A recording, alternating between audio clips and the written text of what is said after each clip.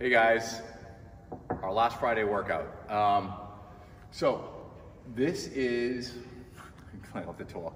I think Chaz called it the 12 days of Christmas workout because it is like that. So this is where you repeat things over and over.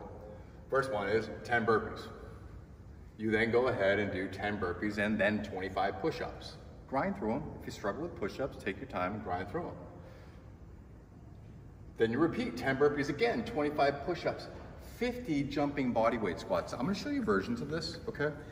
Clearly for people that have issues jumping, don't jump. You're just gonna do 50 bodyweight squats, which will be a lot. But the idea is, I'm gonna jump into a squat, jump into a squat, jump into a squat, like that. Does not necessarily mean you need to do 50 straight without catching your breath, all right? You can do that, you can stop.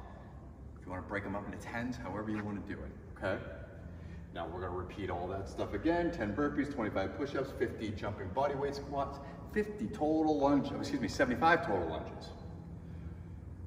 10 burpees, 25 push-ups, 50 jumping bodyweight squats, 75 total lunges, 100 box jumps or step-ups.